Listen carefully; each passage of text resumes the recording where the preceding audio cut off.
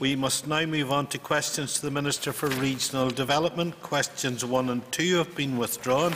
I call Mr Oliver McMullen. Mr McMullen. Number 3, question 3. Mr Deputy Speaker, I published the draft bicycle strategy for Northern Ireland on the 27th of August for a 12-week period of public consultation. A series of public consultation events are ongoing. They will end in the middle of November of this year, and that include a number of events in rural areas. My strategy recognises that there are differences between using the bicycle in an urban area and a rural area, and clearly states that we will continue to make provision for the bicycle in rural areas where opportunities arise, especially where there is cycling demand. Once the bicycle strategy has been finalised, a delivery plan will be prepared.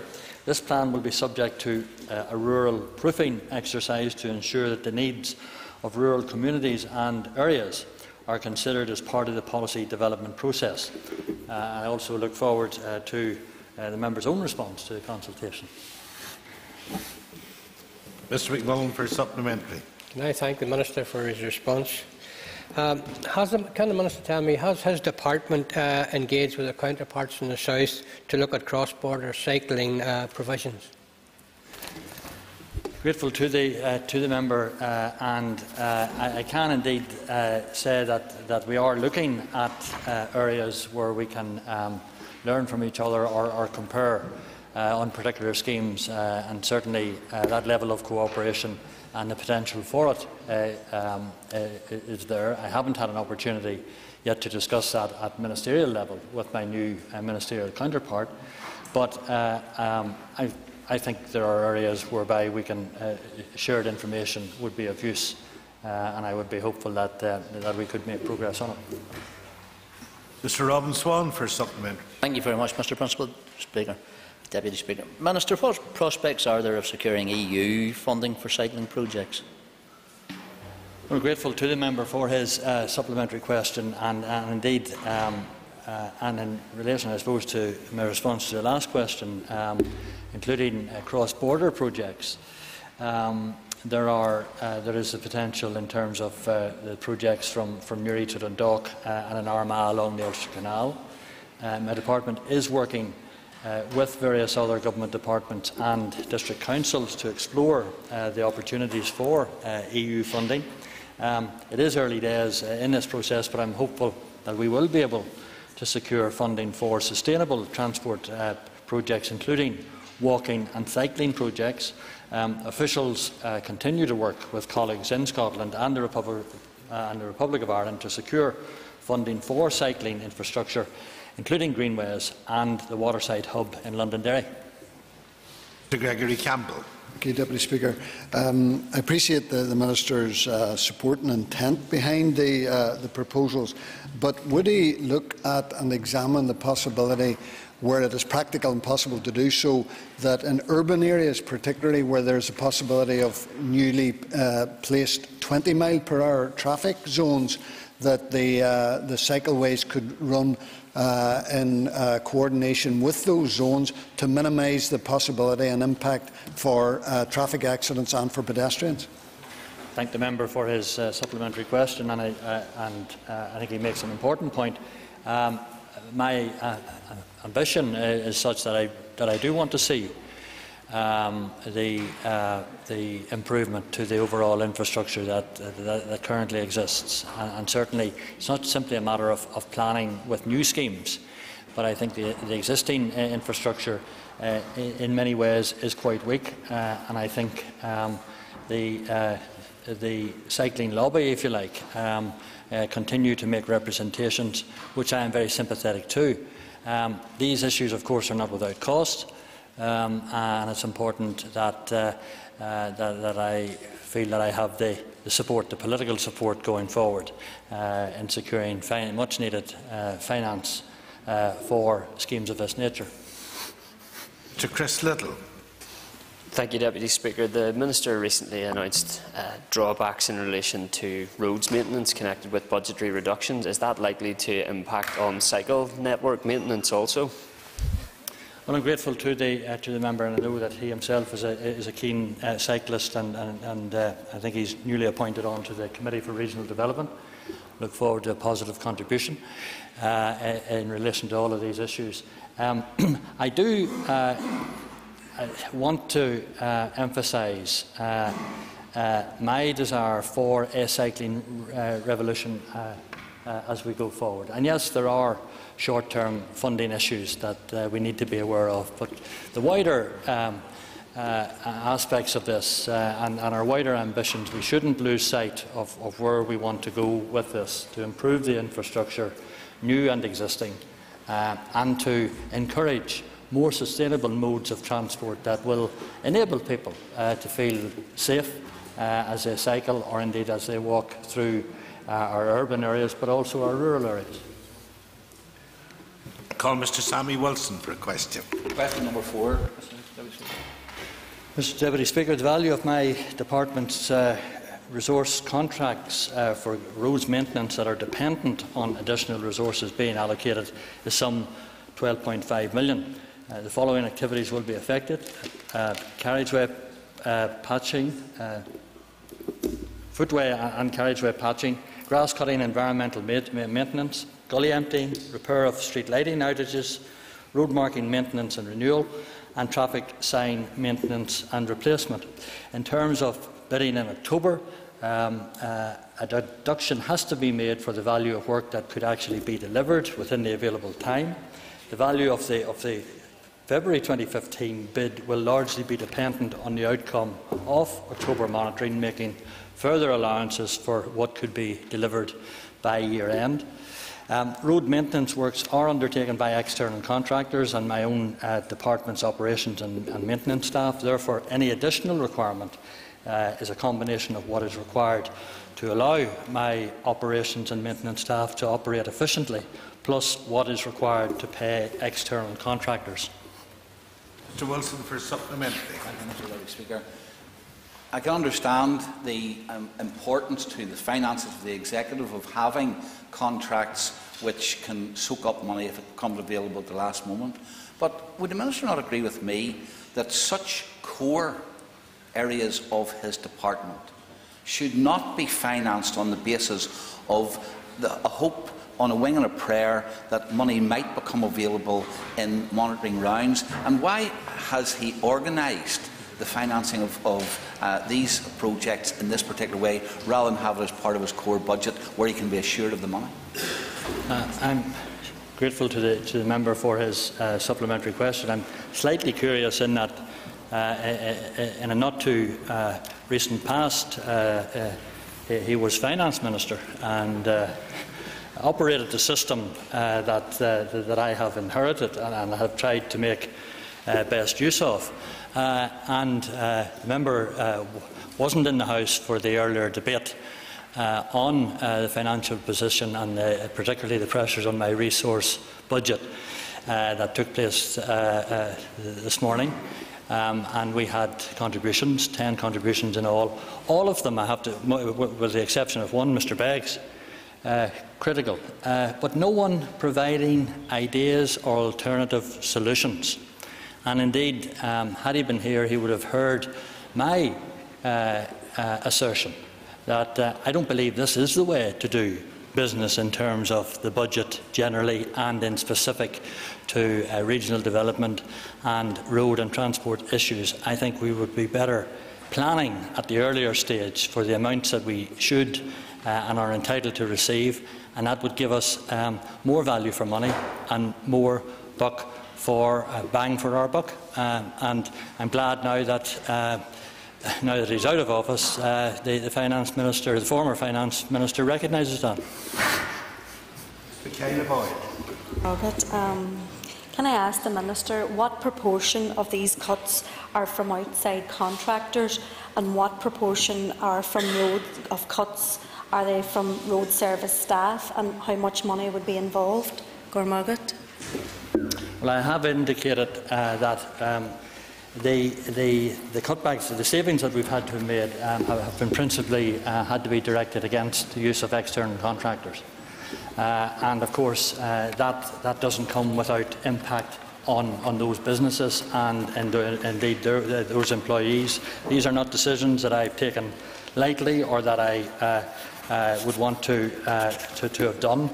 But at the time, these decisions, almost halfway through the financial year, these cuts were imposed.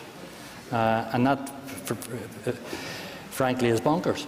That any department should be asked to effect savings of this nature at that point in time, and it highlights the fundamental flaw in the way that budgets are arranged and confirmed, as well as the issues that have compounded it, i.e. the controversies over welfare reform.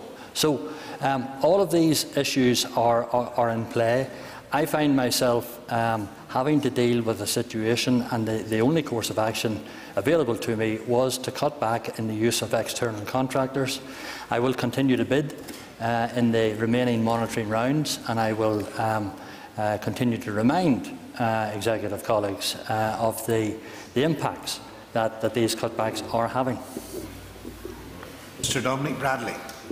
Mai agad las Concordia agus Combucas Lishanara Asokta Ragra. Thanks very much, Mr Deputy Speaker, and thank the Minister for his answer. Could I ask the Minister how he ensures that health and safety standards are maintained under the current funding regime? Well, I'm grateful for the supplementary question that the member has asked, and clearly health and safety has to be an issue that I'm aware of, and it is the paramount issue as to how we continue to protect people, both in the work that we do and the way that it is done. And so I do have, my operations and maintenance staff will endeavour to keep the road network in as safe a condition as possible. But they only have resources to complete around 3/4 of the total routine maintenance workload on roads. And again, in the case of street lighting outages, our in-house staff can only complete a much smaller percentage of the overall workload. I do consider this to be a serious issue, and I've asked my officials to seek formal legal advice on it. Mrs Joanne Dobson for question. Thank you, Mr Deputy Speaker. Question number 5. Thank the member for her question. The design process was completed at the end of August 2014. To ensure some off-street car parking was retained by Transport NI, TransLink has been trying to acquire a small corner of land from an adjacent landowner. The negotiations for this piece of land are ongoing. The site is leased to a local well-known retailer but is privately owned. This necessitates TransLink having to get agreement from the retailer and the owner. The retailer which leases the site has agreed to the layout which TransLink supplied. The current design plan is based upon the use of most of the car park at Kenlis Street, using some 53 of the 74 available spaces. Given that there is some uncertainty about the landowner's intentions, TransLink has proactively discussed with Transport NI an alternative option to the potential use nearly the full car park. It would be my intention that work can begin on the project in 2015. Mrs Dobson for supplementary. Thank you, Mr Deputy Speaker. Can I thank the Minister for his answer and welcome the action he is taking to progress this project. It's the first time the people of Banbridge will have a bus station, a facility which has been lacking in the town for far too long. Would the Minister agree with me that this is an example of the Ulster Unionist Party listening to the real priorities of people in Banbridge, and like this and other projects, holding good to their promise to deliver? Grateful to the member for her supplementary question, and indeed pay tribute to her for her doggedness in pursuing this as an issue, because this is a very important issue, not only to the people in Banbridge and particularly those who use public transport, but also to the wider area, given the important network that Banbridge serves in that part of Northern Ireland. And of course, the member is right, and I take considerable pride that, having listened to the representations made by Banbridge Council and other representatives over the years, including herself, that we are at last beginning to see progress. I am determined that we will continue with that, and I hope very much that the Ulster Unionist Party will get the credit it duly deserves. Mrs Dolores Kelly. Certainly, Deputy Speaker, I look forward to the cutting of the sod next year, because that's really what we're hearing. But given, Minister, you did say there would be a loss of car parking places, and that there was a hope that there would be an extension of the number of places throughout the north in terms of park and ride. Are there any additional facilities then planned to offset those spaces that will be lost through the place of the Banbridge bus station? Well, I'm grateful to the member for her encouragement to see the scheme brought successfully to a conclusion, and who knows, she may even get an invite to the sod cutting. We got into trouble earlier with Kieran McCarthy, who objected that the Alliance Party had been overlooked in one previous occasion. But anyway, the issue of park and ride is an important one province-wide, not just in the Banbridge area or in the general Upper Ban area. And we're always looking at opportunities whereby we can improve those facilities, because we see the benefit to the travelling public of providing such facilities. If the member has particular sites that she wants to pass on that we can look at and investigate, happy to hear from her.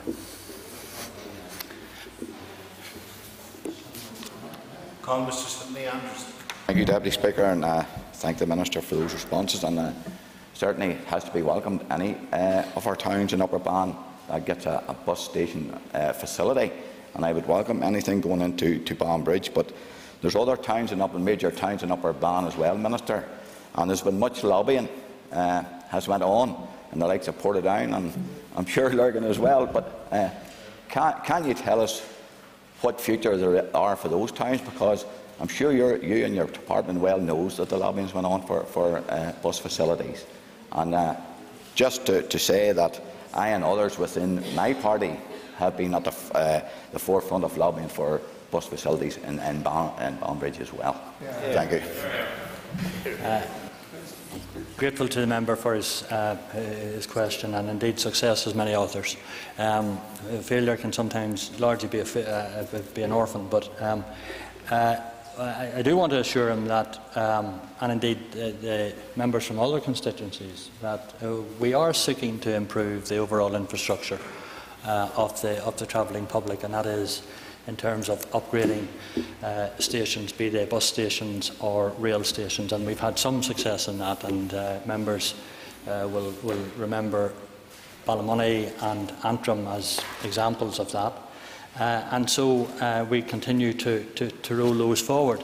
Some of this is largely dependent on finance, and as I said earlier to his party colleague, be very pleased indeed to see both you and your party really put your money where your mouth is. I have to remind the member, talk's cheap but takes money to buy whiskey.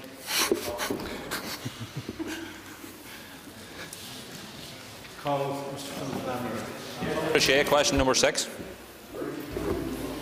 As the member will be aware, in order to meet pressures in my department's resource budget, I had to take difficult decisions to stop issuing new work instructions to external contractors for routine maintenance activities, including gully emptying. In the Fermanagh area, gully emptying on the urban and main roads was carried out by an external contractor, with operations and maintenance staff providing this service on the minor road network. Going forward, operations and maintenance staff will endeavour to fill the gap left by the unavailability of contractor resources. However, this will mean service levels will be reduced to around 3/4 of normal.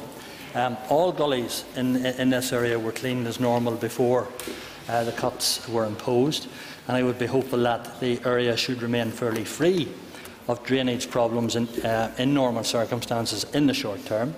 My operational and maintenance staff will endeavour to prioritise gully cleaning and dealing with known flooding area problems.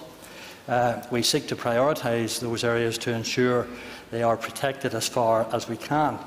If flooding does occur, operations and maintenance staff will be deployed as resources permit to deal with any problems that may arise across the county. Mr Flanagan for supplementary. I'll ask I thank the Minister for his answer. The Minister says that he had to take difficult decisions, but I challenge him and say that he took the easy decision. You know, this was the easy cut to make. It would have been much more progressive for the Minister to say we're going to stop giving the redcoats a handout to give people a fine to park in our town centres. Can I ask the Minister, does he accept that this decision not to carry out gully cleaning leads to road safety issues where there is now water lying on the side of our roads and people travelling our roads, maybe at speed, will end up in a hedge on the other side of the road by accident as a result of hitting this lying water? Grateful to the member, and I respectfully say to him, I'm not sure that he's in a position to lecture on economics, given his performance on the Nolan programme yesterday, and seemed to have a serious issue understanding finances and how finance works. Order, please. Could I remind everyone that my function is to chair the meeting and no one else. Continue, Minister. I do not accept and will not accept that I took soft option decisions at the end of July. And again, if the member had been present for the earlier debate and had any knowledge or interest in it, he would have heard a full and detailed explanation. And perhaps, rather than the member fulfil his ongoing desire to fill the airwaves and social media with his views, it might pay him to listen a little more. Call Mr Roy Beggs for a question. Question number 7. The £130 million, 14 kilometres long, A8 dualling scheme is 25 months through its 34-month programme. Construction is progressing very well and is approximately 75% complete. To date, approximately 2 million cubic metres of earthworks material has been excavated, including over 500,000 cubic metres of rock. The road paving operation is continuing with around 180,000 tonnes of material laid to date, and all 8 bridges along the scheme are now substantially complete, and 3 of the 8 structures are open to two-way traffic. It's expected that the new A8 dual carriageway will open to traffic by the end of May 2015, and landscaping work will continue until December 2015. Mr Beggs for supplementary. The investment will improve transport linkages from the Port of Larne to the M1 and the M2, and so to throughout Northern Ireland and even the Republic of Ireland, and the trade that exists between that part and Scotland and the north of England in particular. And I hope new jobs will develop in the Larne area. But can the Minister outline what health and safety improvements he will see for roads users as a result of this investment, and the effect on journey time to the Port of Larne? I'm grateful to the member for his supplementary question, and indeed pay tribute to him and the lobbying that he has undertaken to ensure that this scheme has been finally brought forward. And it has been a long time in the making, and indeed his father was a very strong advocate and supporter of this particular scheme. I see it as having huge potential, not just to the Port of Larne, but to the economic regeneration, the better connectivity to that area of Northern Ireland. I'm sure that will improve business opportunities, and I'm very hopeful that we can move forward on that basis, and that it will improve the economic lot of the people who live there and the people who work there. Well, Mr Trevor Clark. Thank you very much, Mr Deputy Speaker. And, can I say to the Minister, whilst there is benefits to the A8, and I think everyone should welcome that, but can the Minister outline to the House what the additional cost in terms of bypassing Ballynear, as opposed to actually keeping it online, how much that would have saved? Well, I'm grateful to the member for his supplementary and take the opportunity to congratulate him on his recent appointment as Chair of the Committee for Regional Development, and indeed pay tribute to the past Chairman, Mr Spratt. I have to say respectfully that I think we are past the issue of the Ballynuor bypass and the route that was chosen. There was careful consideration given to all of those issues at the time, including through the public inquiry.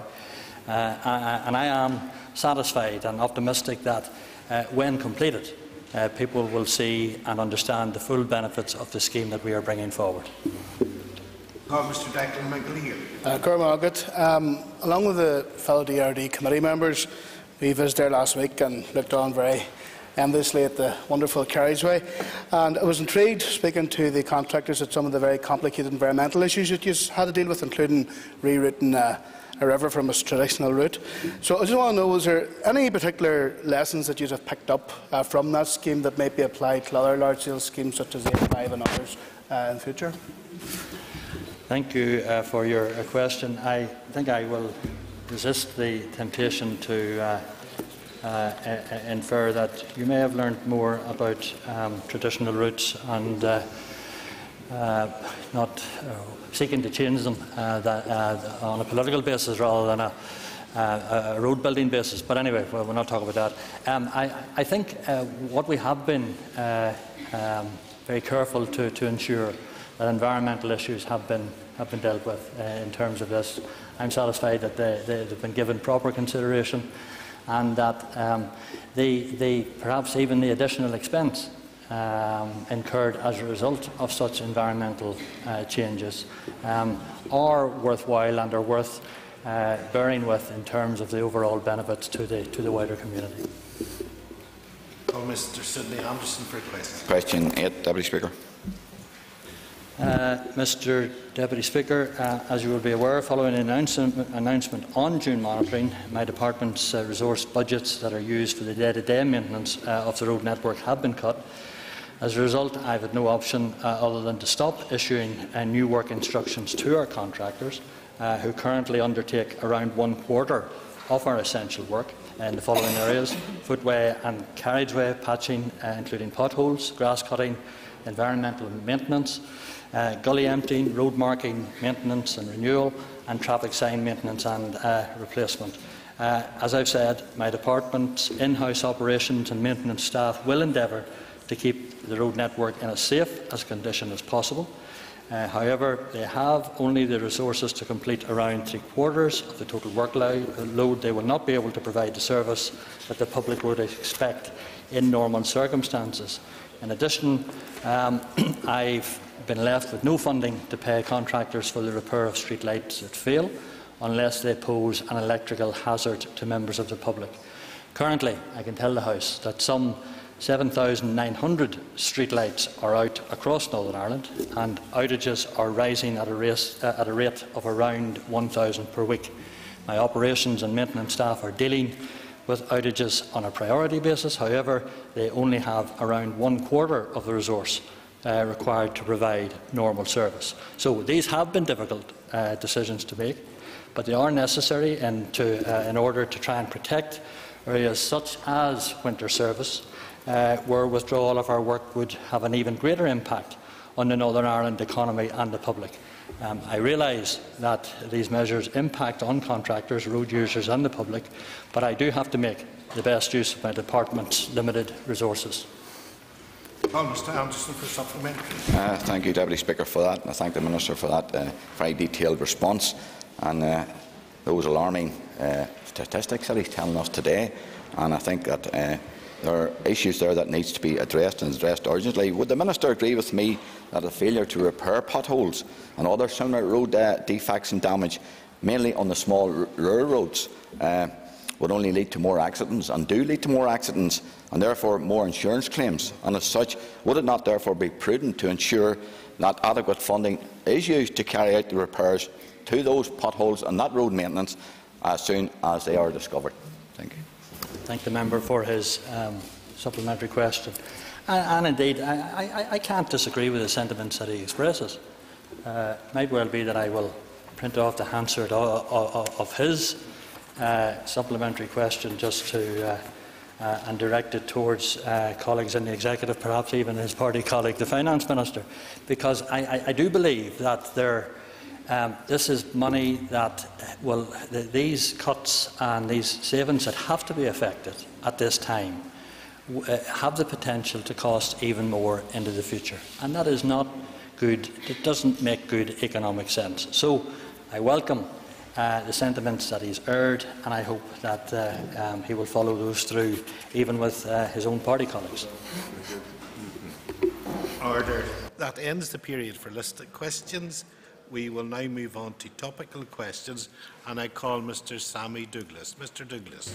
Thank you, Mr. Deputy Speaker. Following on from the publication of the Minister's draft bicycle strategy, would the Minister outline any plans he has to improve the Ballymacarrat walkway section of the Comber Greenway at Hollywood Arches, please?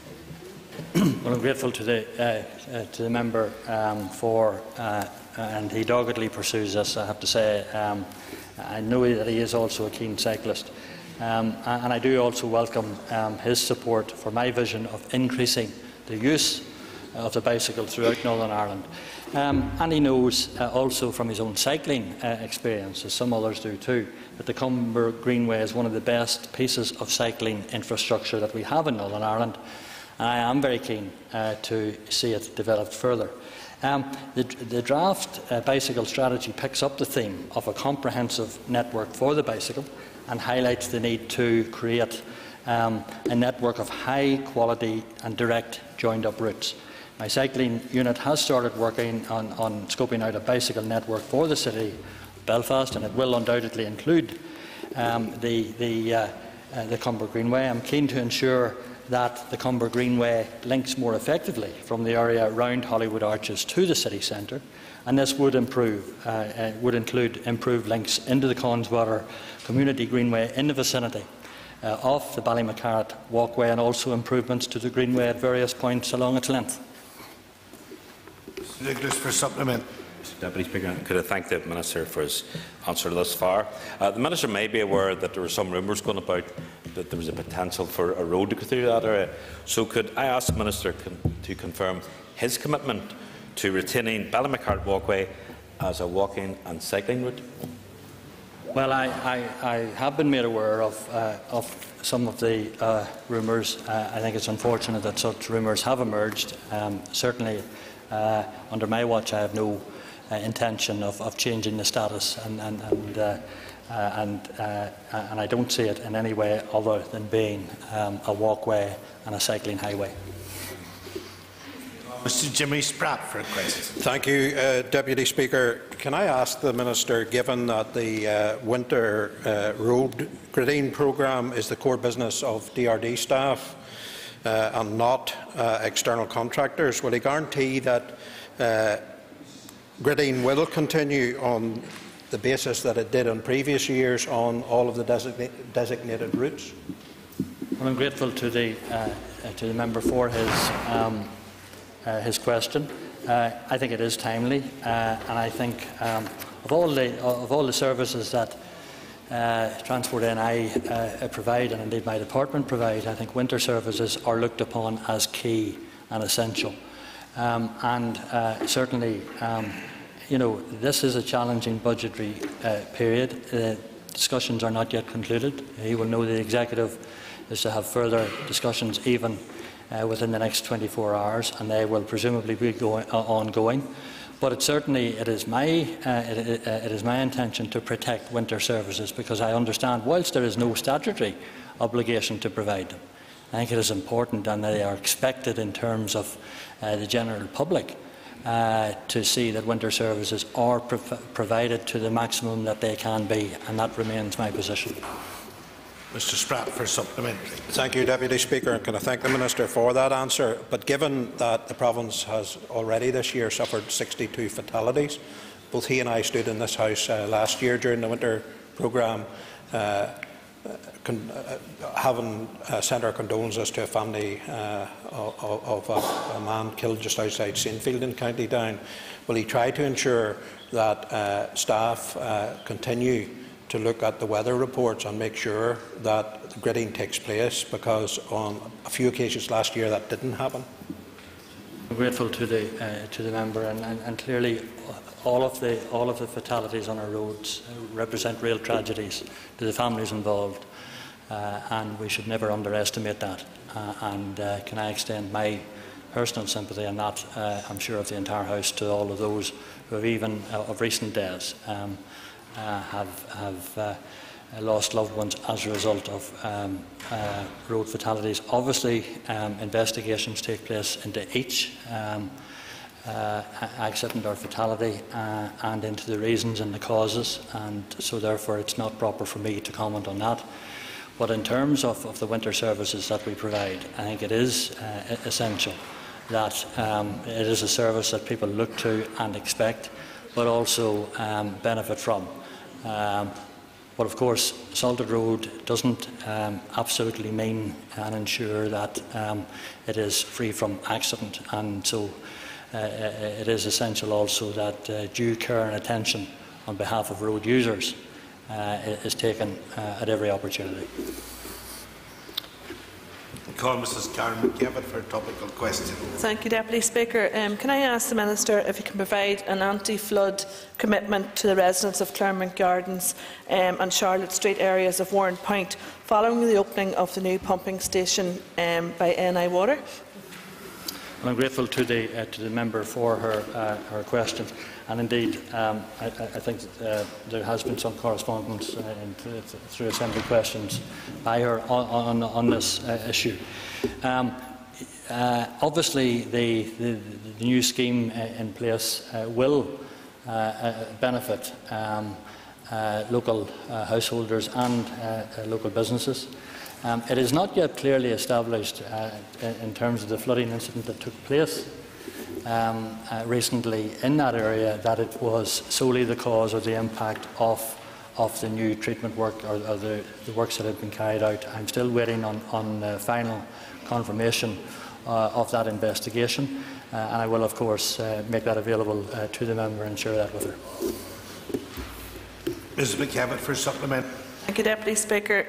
If the pumping station proves effective, Minister, in areas of the Charlotte Street area and Neary Street, and they're considered the flood no longer at risk, that area is no longer at risk of flooding, will your department support the amendment of the flood maps in the area so that the families living in that area and businesses can avail of full protection through their insurance companies?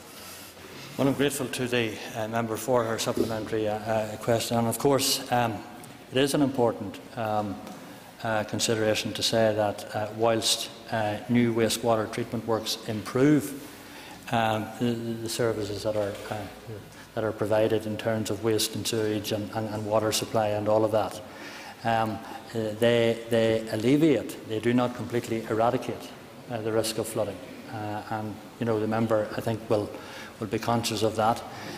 Nevertheless, I do of course sympathise with anyone whose home has been impacted as a consequence of internal flooding, and it's not something that I would wish in my own house, and I certainly wouldn't want to see it imposed on others. So that's why that is the importance of bringing forward schemes, not only in the Warren Point area but in other parts of Northern Ireland. And that's the importance too that we maintain the budget going forward of NI Water, so it can provide and improve the facilities, not only drinking water but also wastewater facilities, so that we can alleviate the risk of flooding. Well, Mr. Mike Nesbitt for Thank you, Speaker. Would the Minister give the House his assessment of the current budgetary pressures on his department? Well, grateful to the member for his question, and in June monitoring, executive ministers, excluding health and education, were asked to make reductions of 2.1 and 2.3% this year to provide more money for health and cover the cost of the non-implementation of welfare reform and patch over poor financial management at the centre of the Executive. The failure to give notice of cuts or to allow them to be planned for over a 4-year period has made those cuts deeper than they otherwise might have been, and this has meant areas that could have otherwise have been protected now at risk. For that, that has meant, as I've said, in answers, I've had to pause the issuing of work to external contractors, impacting on streetlight repairs, gully emptying and grass cutting. I don't take any pleasure in having to take these tough decisions, but I've done so in the full knowledge of the potential implications. Let me make it absolutely clear again. I bid for an additional $48 million in resource funding in June, funding that could have been properly spent in my department this year. I received less than the shortfall on concessionary fares, and I have to say parties headed by members of Sinn Féin and DUP did much better than that. Mr Nesbitt for supplement.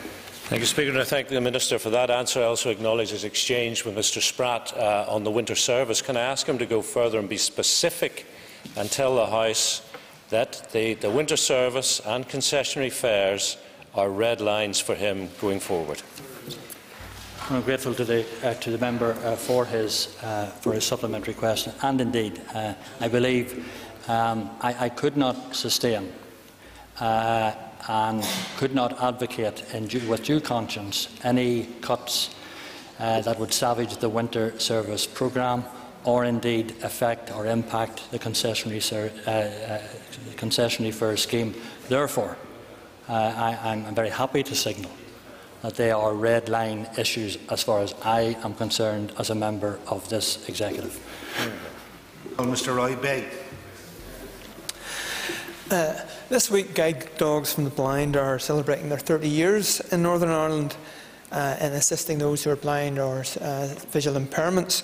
So can the Minister provide an update on the provision of audiovisual information, real-time information, to improve the travelling experience of the general public, but with those with sight impairments in particular?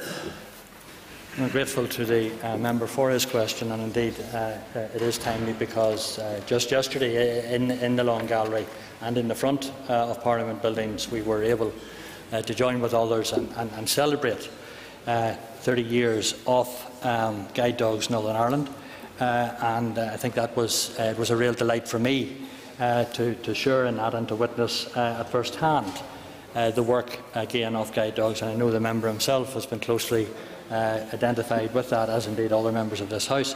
I was also pleased on that occasion to be able to announce that we will, my department will progress audio-visual services on our metro services, bus services.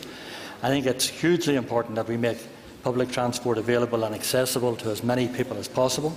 It's important for positive health benefits and the reduction of social exclusion. I'm proud to be the Minister delivering this important investment in public transport. Perhaps if that's more interesting, I could listen too. But anyway, I'm proud to be the Minister delivering this important investment in public transport and important investment in supporting those who are blind and partially sighted. Mr Beggs for supplement. Previously, in questions, the Minister was indicating the significant financial pressures that he and his departments have faced. So how has he been able to afford this expenditure? Well, I thank the member for his question, and again that we have made clear to the Regional Development Committee that I plan to use any revenue generated by those committing moving traffic offences to reinvest this and support audio-visual systems. And I hope very much that the Regional Development Committee will support me in that as we move forward. I think the provision of audio-visual services on buses will not only benefit those who are blind and partially sighted. Audio-visual will be of use to visitors and tourists also, and I see it as a real enhancement to our public transport system that will help many people and many passengers in the years to come. Time is up.